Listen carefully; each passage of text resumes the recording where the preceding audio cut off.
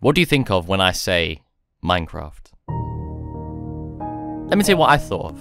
Screaming YouTubers playing Hunger Games. Because that's the final impression Minecraft left on me. But times have certainly changed. In the span of just 6 months, Minecraft has risen again to one of the top spots in online gaming entertainment. Lots of people are playing the game again. But why? What caused the influx of interest towards Minecraft again? What are the reasons for players returning? And how the hell did Minecraft YouTubers survive from 2016 until now? Oh yeah, no, makes sense. See, I was curious about this too, so I spent the past few days researching the collapse and resurrection of Minecraft.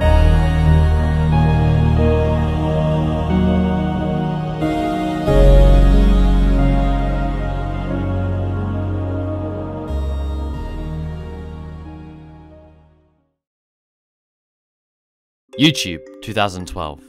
Many gaming YouTube channels have begun uploading Minecraft content and the algorithm is loving it all, pushing many YouTube viewers to watch the latest Minecraft Let's Play.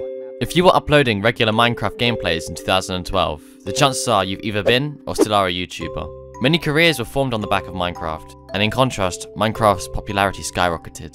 This led to more players, and more players meant more content, such as adventure maps like the It's Better Together co-op map, story-based content such as the Shadow of Israel series from the Gods at the Yogscast, Please finish it. and mods. Hello and welcome to the Yogscast. We're here for the update. Mods arguably had the biggest impact in the game's popularity since the initial explosion of interest in the game. Everyone wanted to play Tekkit. Automating the process of basically everything in the game was awesome, and this concept alone has been taken and made into very successful games that many people enjoy. But that's a different story for another day. Minecraft was so popular because there was essentially no other game like it. A concept of a game like Minecraft was explored by the director of Perfect Dark, Martin Hollis. Codenamed Game Zero for the GameCube, the game was greenlit, but due to the technical limitations at the time, the project was canned. Minecraft sparked many people to create content for others to enjoy on YouTube, but little did we know, this would be one of the game's biggest downfalls. Oversaturation played a massive role in the slowdown of Minecraft's growth and popularity. Everyone was creating content on Minecraft, which many people grew tiresome of. Some players even became so frustrated with the lack of variety between different videos on YouTube that they stopped playing altogether. And then stepped in Microsoft. Mojang, and in consequence Minecraft, were acquired by Microsoft for $2.5 billion. And whilst Notch had his reasons for selling Minecraft, players still felt disheartened and betrayed by Notch and Mojang for allowing Microsoft to purchase their beloved game. Many members of the community agreed that Microsoft sent Minecraft in the wrong direction. The heavy push for microtransactions in the Bedrock editions of Minecraft pissed many players off. But what arguably caused the most hassle was the EULA changes to the game, which players blamed Microsoft for. A common misconception in the acquisition of Mojang by Microsoft is that they are heavily involved in the development process of Minecraft, but this just isn't the case. Mojang are still the sole developers of Minecraft, they just operate under Microsoft, who reap all the profits of Minecraft. However, Microsoft probably handles all the third-party entities of Minecraft, such as Story Mode from Telltale Games. I'll miss you. Me too. Imagine playing the same game daily to entertain hundreds of thousands of viewers, uploading the same thing over and over again for new and old viewers to enjoy. Eventually, you'll grow tired of creating content for that game. This is what happened to many YouTubers. They simply burnt out and grew bored of Minecraft. Many of them felt refreshed when branching out to new content, and while some uploaded Minecraft from time to time, some just flat out stopped. Many YouTubers had different reasons for branching beyond Minecraft, but the one that sticks to me the most is Sky Does Minecraft's reasoning behind quitting Minecraft, in which he states he hates the direction the game is heading and believes the community is becoming worse, and in some cases, he was right. Personally, I feel like it's time to move on. I can't force myself to sit here and play this game anymore. It's just not fun for me. I don't enjoy it. It's shown in my content for the past couple years at this point that it's clear that I'm just kind of unhappy with this game. I'm unhappy with the community. The community who grew up with Minecraft is now under invasion by a younger, more toxic audience, which pushed many of the older players away. But this was about to change. Welcome to Fortnite.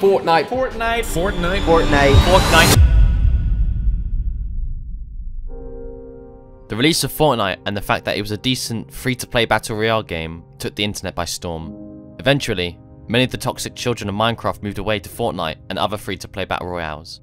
As the game's community detoxed, many of the older fans returned to enjoy the game for a second time, which is what we're witnessing now. Arguably, Hytale has generated a second wave of interest in Minecraft again as it draws similarities to Minecraft. Some community members are labeling it as Minecraft 2, and even Notch discussed its close resemblance to Minecraft. But instead of calling it a quick cash grab, he praised the creators behind the development of Hytale, Hypixel Studios, as they've done so much for Minecraft in terms of modding and servers. The nostalgia factor plays a major role in many of the older Minecraftians. They distanced themselves from the game for such a long time that they've begun reminiscing in the past about the good old days of Minecraft.